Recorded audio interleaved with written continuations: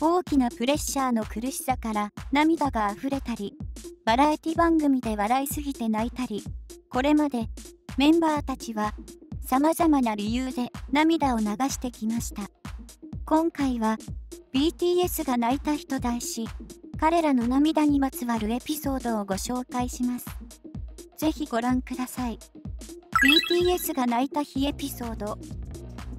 多くの人は感情が高ぶると涙が出ると言われています。それは BTS のメンバーも同じです。くすっと笑える涙エピソードから思わずつられてうるっとくる涙エピソードまで BTS が泣いた日のエピソードを4つお伝えしますね。エアホッケーをしながら涙を流すジン。2017年4月18日に配信されたラン BTS。2017 EP18 ゲームセンターオリンピックの回に笑いすぎて泣いているジンの姿が収められています。それはエアホッケーで遊んでいる時のこと。ジンはジミンと対戦。ゲームがスタートするや否や、ジンはやる気満々でプラスチックの円盤を打ちまくります。一人でジタバタしているうちになんと先制点を挙げました。ジンは顔をくしゃくしゃにして大笑い。2点目はジミンに決められますが、その時も楽しそうに笑っていました。きっともう何でも面白く感じる状態になっているのでしょうね。気がつけばジンの目から涙が。ジョングクにこの人泣いてるよと笑われてもジンは笑い泣きが止まりません。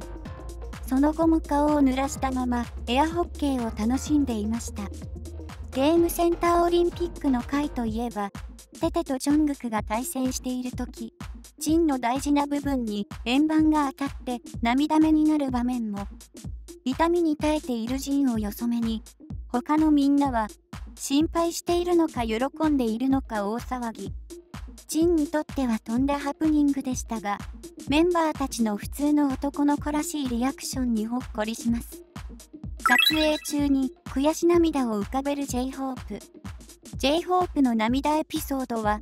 2019年6月4日に配信されたラン BTS。2019 EP74 タルバンドラマの回からご紹介しますね。この回は、メンバーたちがドラマ撮影にチャレンジ。いざ撮影が始まると、J−HOPE はおかしさに耐えきれず、吹き出して笑ってしまいました。2回目は、シュガ、3回目は、ジンが笑い、撮影失敗。4回目は、声こそ出さなかったものの、J−HOPE がにやりと笑ってしまい、またもや中断します。確実に顔が笑っていたのですが、みんなに責められた J−HOPE は笑ってないってと反発。それでも責められ続け、次第に悔しくなったのか、みるみるうちに涙目に。これにはメンバーたちもびっくりです。なんで泣くの？泣かないでとうろたえつつも爆笑。J−HOPE は笑ってないんだよ。僕、自白できる。笑ってないと言い、目を潤ませながら必死に訴えていました。悔しくて泣いている J−HOPE の表情が可愛くて胸がキュンとします。おばあちゃんを思い出して泣くてて。2019年6月22日、韓国ソウルでファンミーティングマジックショップが開催されました。この日、バックステージで涙を流したのはテテです。泣いた理由は、2016年に亡くなった最愛のおばあちゃんとの思い出を想起したから。テテはエンディングメントで、自分の人生で起きた魔法のような出来事について、2011年の夏に受けたビッグヒットのオーディションに関するエピソードをこのように話していました。ダンスして、歌って、他にないと言われてビートボックスして、ラップして、もっとないと言われてサックスも吹いて、1ヶ月後か2週間後か、ある日、ネットカフェでゲームをしていたら連絡が来て、テグで僕一人だけ選ばれたと言われました。合格の連絡を受けた後、テテは嬉しさのあまりネットカフェを飛び出して帰宅し、意気揚々とおばあちゃんに合格したよ、と報告。しかし、おばあちゃんは、それは詐欺に間違いないと言い、信じていなかったのだとか。実際は詐欺ではなく、皆様ご存知の通り合格は本当のこと。テテにとって魔法のような出来事とは、オーディションに合格し、会社と契約をして練習室に入ったことだそうです。エンディングメントで、おばあちゃんとの思い出を語ったことにより、感情が高ぶったテテは、目に涙を浮かべます。泣きながら控え室に入ってきたテテを見た他の6人は戸惑いを隠せません。ジミンは泣いているテテをギュッとハグします。その後も肩を組んだり頭を引き寄せたりして文字通りテテを優しく包み込んでいました。クオズの素敵な関係性が胸にグッときますね。RM は今日は V さんの感想がハイライトだった。おばあちゃんも喜んでるよ。V さんのおばあちゃんが今韓国で最も成功したおばあちゃんだよと温かい言葉をかけていました。メンバーたちの優しさが心に染みます。RM とジミンが泣いて語った本心。2022年の BTS フェスタで公開された新防弾会食。グループの在り方や今後の活動についてメンバーたちは時に泣きながら赤裸々に吐露しました。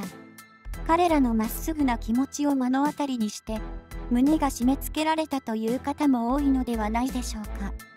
BTS の所属事務所であるビッグヒットエンターテインメント現HYBEは2017年に BTS とARMY の商標を出願し2018年に商標権を取得しています。ジミンはそのことを踏まえて動画の後半このように語っていました。メンバーたちがファンの方々にファンと話すときとARMYと話すときその意味を違うもののように受け取らないでほしいです。なぜならこれまで僕たちがたくさんぶつかって対話して喧嘩してそういった過程すべてにファンの皆さんが混ざっているのです。だからそういう意味をそのまま理解してほしいと思っています。ジミンが話した内容は商標の関係でこれからARMYと呼べなくなるかもしれないけれど自分たちが言うファンという言葉はARMYのことだよと教えてくれているようでしたね。続けて講話します。ファンの皆さんがいなければ僕たちは夢見ることすらできません。フ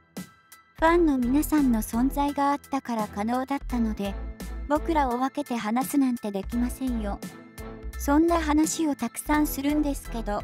全てをお伝えすることはできなくて時々すごく悲しくて辛かったです。でもこの話を偽りなく聞いてくださればと思いますとジミンは涙ながらに語りました。RM が話した内容は要点を取り出してご紹介しますね。防弾少年団を思い浮かべたとき、みんないつもARMYの話をするんですよ。